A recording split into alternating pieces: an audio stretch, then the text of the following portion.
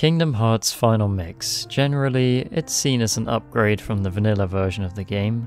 There's a few things that people have opinions about, let's say. One of those is the Heartless recolors. I certainly have my own thoughts about that, which I've shared before. But the other main point of contention are the new special Heartless they added to the game. These 10 troublesome little things, they really made the synth grind a more complex affair. It used to be back in the vanilla version of the game, you had to just grind different Heartless.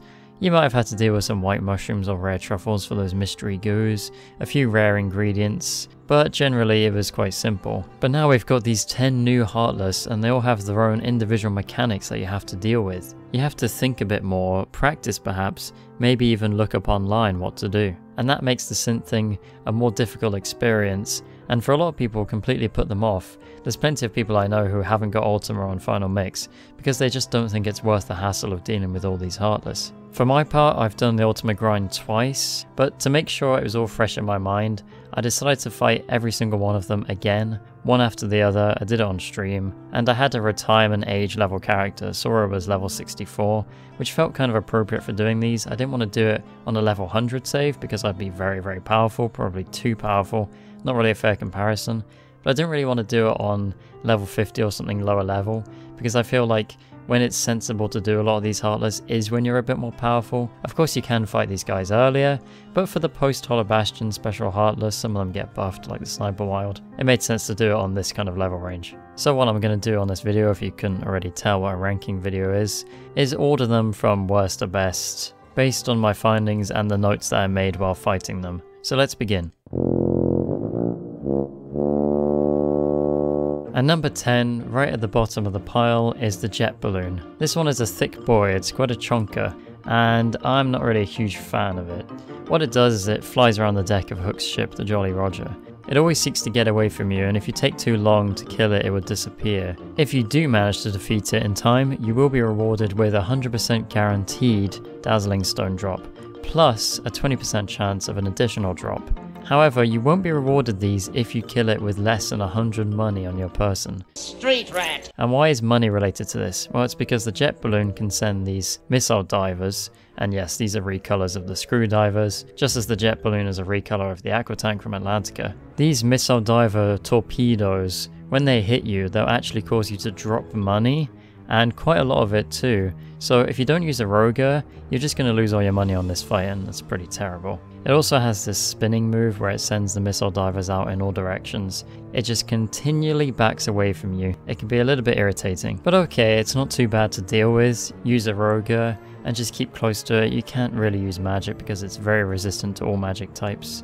But with the necessary strength, you can defeat it without running out of time as long as you stay close as much as possible. However, there's one other problem that comes into play here, and that is gravity.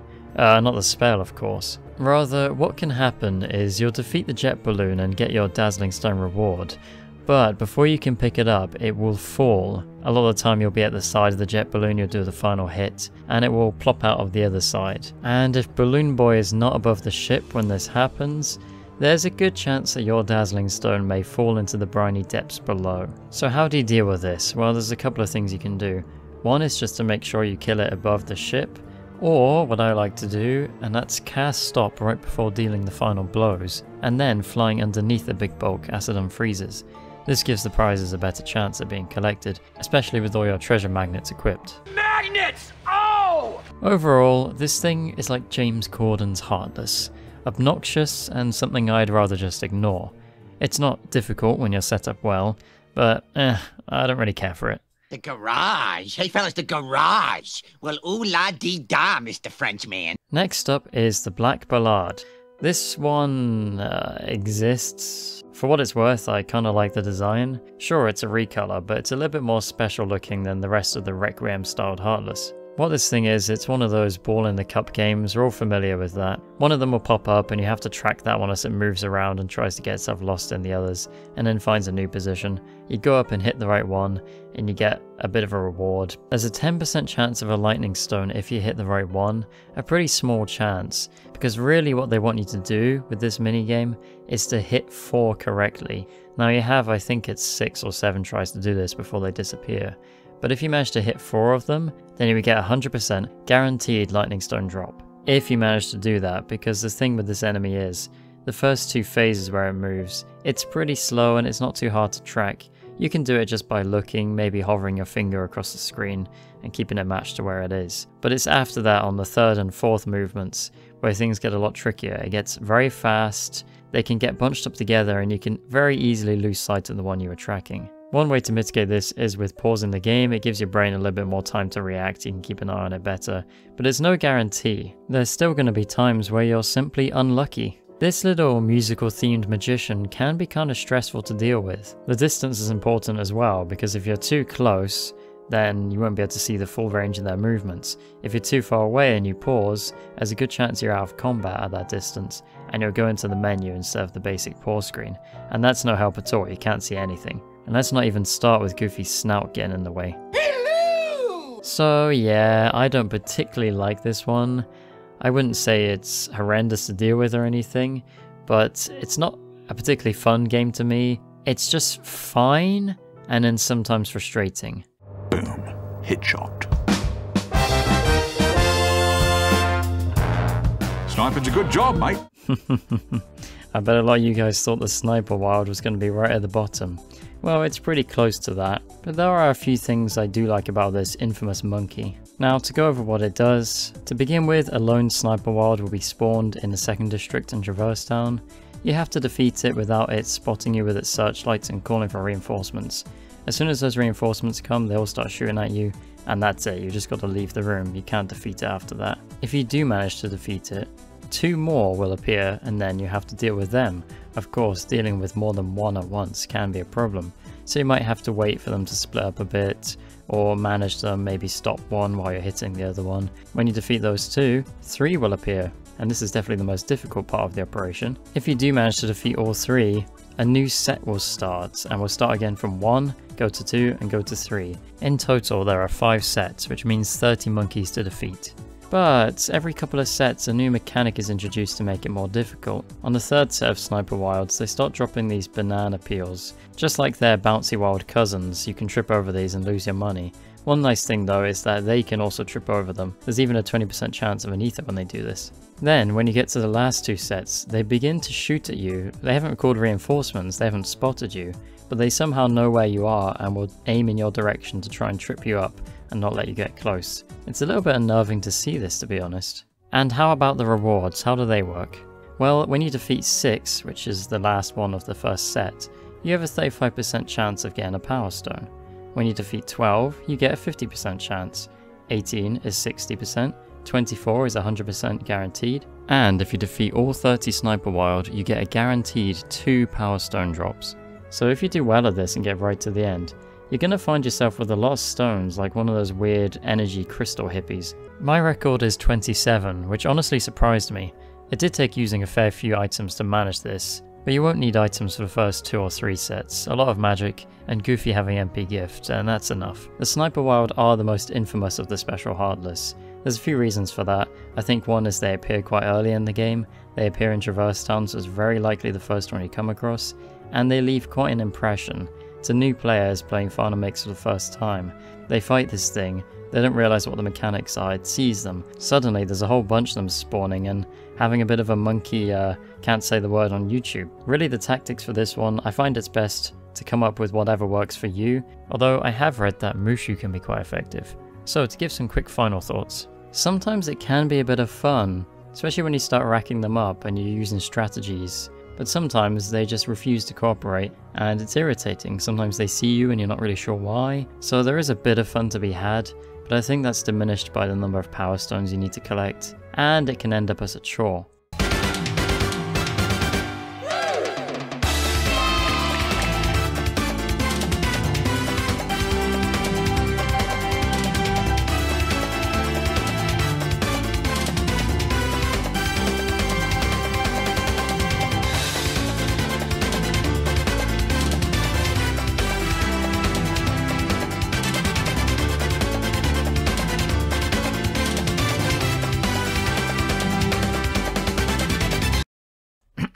Sorry about that. So yeah, the Pink Agaricus. Bursting with personality, this one is the bubbliest Heartless you ever find. And I'm going to talk about the Deep Jungle one here because the Atlantica one is pretty much pointless. But when you first enter the treehouse, you'll encounter 3 white mushrooms you have to cast Stop on. They can be in a few different locations. Quite often one likes to be in the boat, and the others can be high or low in the treehouse. Once they're gone, the Pink Agaricus will appear and thud to the ground. If you fought Sabor a second time up here and had her make the hole, the Agaricus will actually fall down the hole and you have to deal with it down on the netting, otherwise it's inside the main treehouse room. Now the gimmick here is you have to stop the Agaricus while it's dancing, and land as many hits as possible. It's yet another of these special Heartless where stop and arrow are your main tools. Once the stop wears off, the Agaricus will bounce around depending on how many hits you did, and reward you accordingly. The drop rates are a little bit interesting for this one. So if you get 40 hits, there's a 10% chance of dropping a Serenity Power. 50 hits, there's another 10% chance. 60 hits, there's another 10% chance. Then, once you get to 70 hits, there's a 20% chance. The same for 80 and the same for 90. If you manage to get 100 hits, you are guaranteed to get a Serenity Power and a Prime Cap and a Mystery Goo. So what does this mean? Because these don't stack together. For example, if you got 70 hits, you don't have 10 plus 10 plus 10 plus 20 equals 50. You don't have one 50% chance. Rather, you have 3 10% chances and a 20% chance. This means that even when you do fairly well at this, there's a potential you won't get anything because you've missed all those smaller chances. That feels quite sucky, and it's the reason this isn't higher on the list, because I actually do enjoy doing the Pink Agaricus minigame. The main method for this is you equip Ragnarok, you put arrow on, you stop it, and you make sure you're targeting the head. You do Ragnarok and you ensure that you press triangle or Y at the exact right moment for Ragnarok right before it's about to end to get the most amount of shots. Your Aroga is doing plenty of hits in the meantime, and there's a moment between each Ragnarok where you can't do it immediately, so just take that time to do some arrow combos. Repeat that and you'll be able to get pretty high up.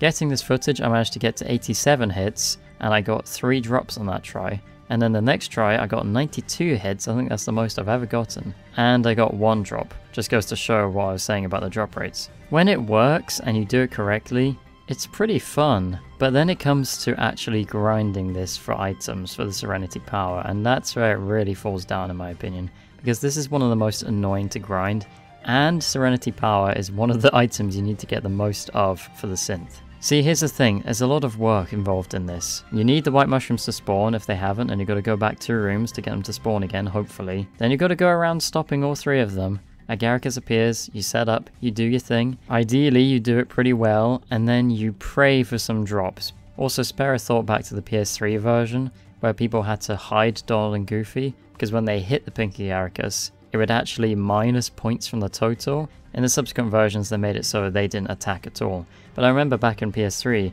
you had to hide them around the side and you had to summon Bambi so they wouldn't spawn, and it was all very strange. So it's a tricky one, but the way it is, I think this is the best place to put it. And as I mentioned, there's one at Atlantica, but I don't know why it's there. It's very weird. It's not useful at all. You can get to like 60 hits maybe, but you can't do any special abilities like Ragnarok. So why they put one there, I don't know. I ain't afraid of no sleep. I ain't afraid of no bed.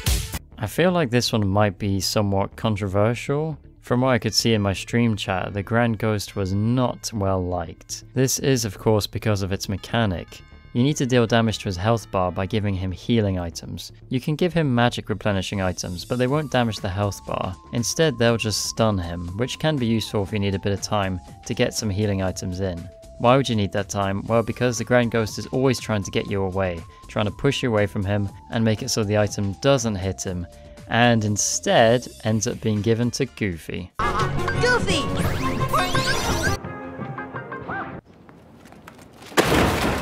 Oh, as an aside, I do want to say I quite like the design of this one. It's one of the Search Ghosts, but bigger, and with red, and I like red. So, as I'm sure you're painfully aware, the higher quality the healing item you use, the more damage will be done to the health bar, and the closer you'll get to defeating it. You'll get a guaranteed Froststone if you deplete the health bar all the way.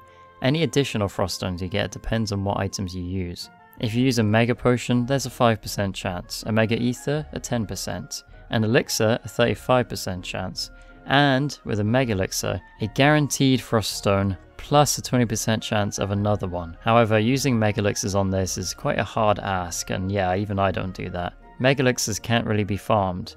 Elixirs on the other hand can, and they're not too hard to come by in this game. So with the Grand Ghost, what I do is just use 2 elixirs, and I'll usually get 2 drops by doing that, sometimes even 3. I understand why the bad reputation is here. It's annoying because you want to use the elixir, it's the most effective thing, but you don't want to waste it on Goofy accidentally. Well, you can reload a save if you mess up, that's an option, but honestly, with good positioning and timing, and perhaps the help of stuns, I don't think this oversized ghoul is too problematic. That's why I kind of like this one. I suppose it's a bit biased of me because I find it quite simple, and you don't have to get that many frost stones. And it's like using a healing item on an undead or a healing spell in certain games. I think there's a Final Fantasy connection here to using a Phoenix down. I don't know, I think it's a cool mechanic, so that's why it's middle of the pack. Just follow my moves and sneak around. At number 5 we have one of the most simple special Heartless in Final Mix, the Stealth Soldier. It's got a 35% chance of dropping an energy stone when you defeat it, and that's it, that's all you have to do, defeat it. Of course, easier said than done because this thing is quite vicious. They're aggressive little buggers. They appear in Hollow Bastion in either of the 2 halls, the entrance or the Grand Hall, and there's 3 that spawn in each room.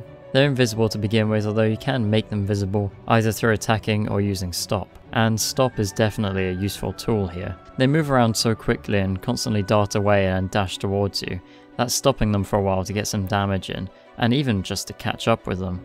It's highly recommended. I like the idea of these guys being a more dangerous but otherwise normal Heartless. There's nothing particularly gimmicky or special about this, you don't have to do some mini-game, they are simply more powerful soldiers. True, they can get annoying sometimes, and the higher up your levels and the more equipment you have, the easier they get to deal with naturally. At level 64 I didn't have a lot of problems, but I have experienced some of the earlier levels doing these in the 40s or 50s even, that they can do a lot of damage and they're not so easy to defeat. But still, not too bad overall, and that's really all I have to say. Alright, I gotta be honest, it's getting a bit difficult to rank these now, so I'm just gonna go with my gut and put them in an order, but on a different day my opinion could change. Just know that this ranking business isn't too serious, it's really only a format for me to make a video like this around and talk about these Heartless. Shadow! So I've decided to place the Gigas Shadow at number 4.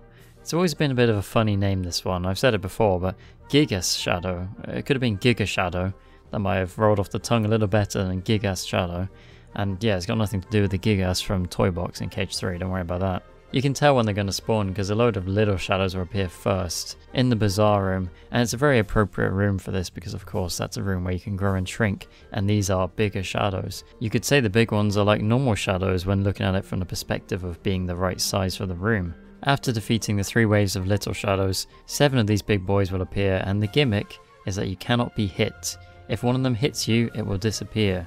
So, of course, use a Roger to deflect most of the attacks. They can still sneak a hit through that, so be careful. But simply take them down and don't give them much of a chance to do hits on you. You could use magic from a distance, perhaps, or go aggressive and make sure while you're hitting one and keeping it staggered, the others don't come and scratch at you. The more you defeat, the better chance you have of collecting a Fury Stone. So if you defeat 3, you'll get a 10% chance. Defeating 4, a 20%.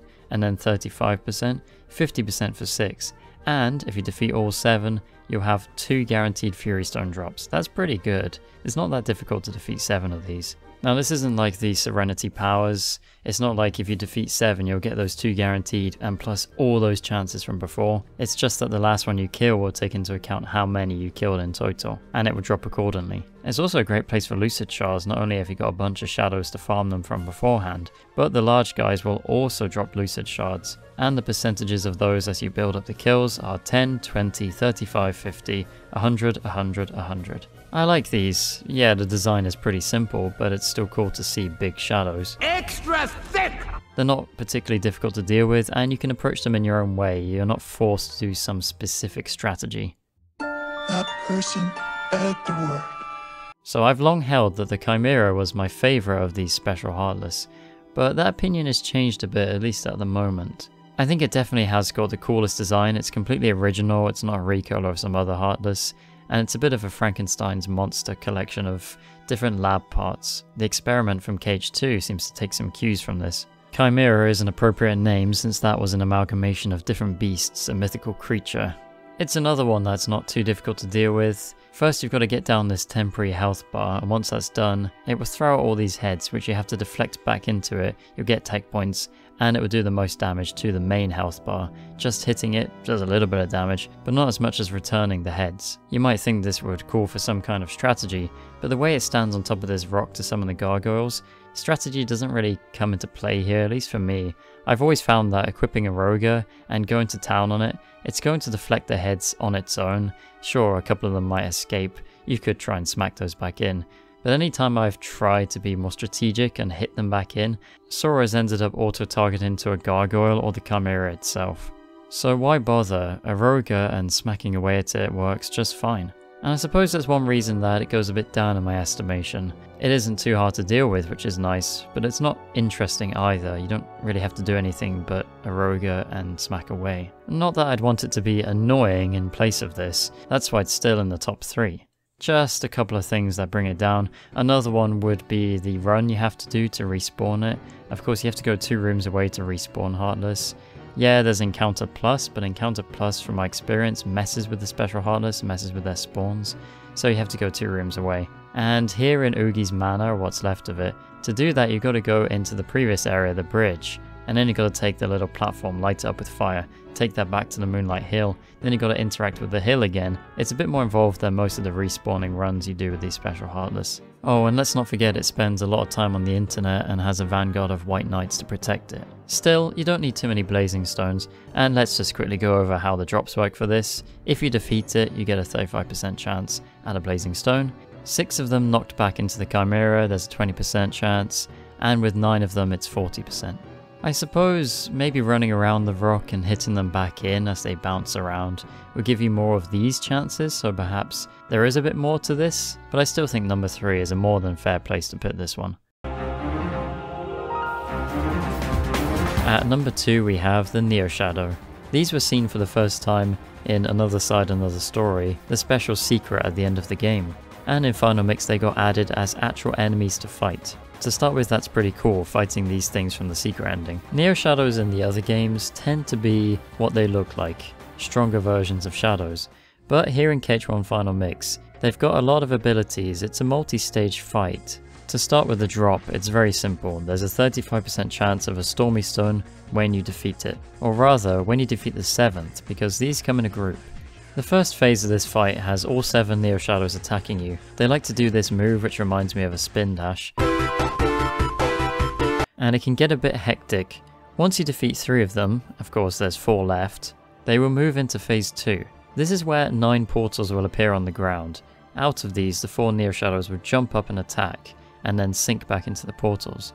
You have a little bit of time after the attack to hit them and do the damage. So what you need to do is when one jumps out of a portal, focus on it, do as much damage as possible before it disappears, and keep doing that until you get down to only 2 left. In this third phase, one of the 2 left will attack you using moves from the previous phases. The other one is a bit of a prick and will come up from its portal to try and grab you and leave you open to being attacked. This also makes it harder to deal damage to the one that's attacking you. The way to avoid this is to simply jump, glide a lot, and just don't be on the ground too much. Aerial combos are the way to go here. When there is only 1 Neo Shadow left, time becomes crucial, because it will try and re-summon 6 more. If you let all of these come out of the portals, you're back to the very first phase and starting over. So you need to focus on hitting these guys before they respawn. Just 1 hit is enough, so don't bother trying to fight the main one. If, for example, you miss 1 and it comes back, you'll be back to the 3rd phase and dealing with 2 again. It's kind of smart. I think it's one of the most interesting mechanics for Heartless in the game.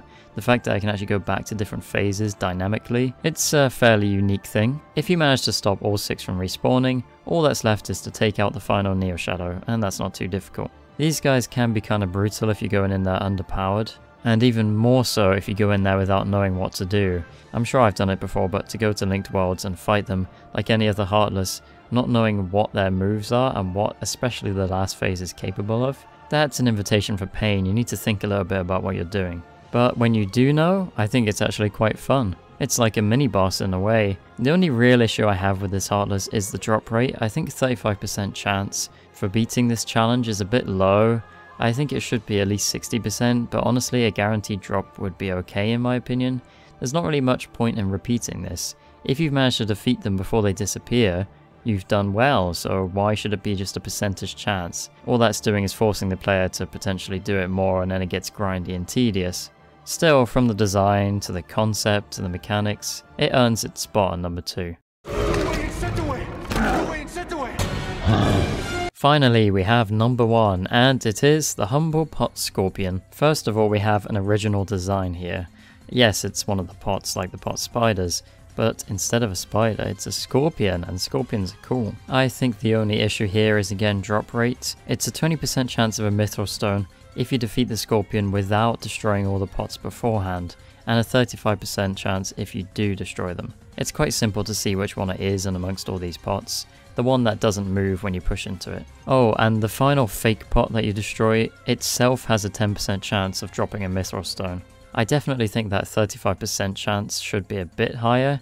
I've had a few occurrences of fighting the pot scorpion, and multiple times getting nothing from it, which means the grinding takes longer. Aside from this, why is it my favourite? Well, I kinda like the fight, I like the mechanic. Once it's out of its pot, it will start throwing darkness balls everywhere. You don't want to stand in those, so a bit of positioning is called for. It has 2 physical attacks it can do. If you block them, it will be launched onto its back, and you get a few chances to hit it before its invincibility returns. So it's only open when you've parried it. You can use a Roger and that will parry it, and it's generally the easiest way to do this. I like to try and block if I can, because even with a Roger reflecting the hit, you'll still likely get staggered, which means it takes a little bit longer to get to the scorpion and hit it. It's also just fun to fight it properly. It has this big darkness pool attack where it sends them flying out in all directions. All in all though, quite a simple fight. Aside from some bad luck every now and then, it's a fairly smooth experience. And that's it, that's my ranking of the final mix Heartless. Let me know what you think of these guys down below. I know plenty of people don't particularly like them, but over the years I've come to appreciate them, or at least most of them. Do I mind going back and getting a few materials from them? No. Am I going to do Ultima again? Also, no, probably not. I have no real reason to. But I would say, if you put off Ultima, give these guys another try. You might find they're not as bad as you imagined. So that's it from me. Stay tuned for other videos or catch me on stream, and as always, thanks for watching.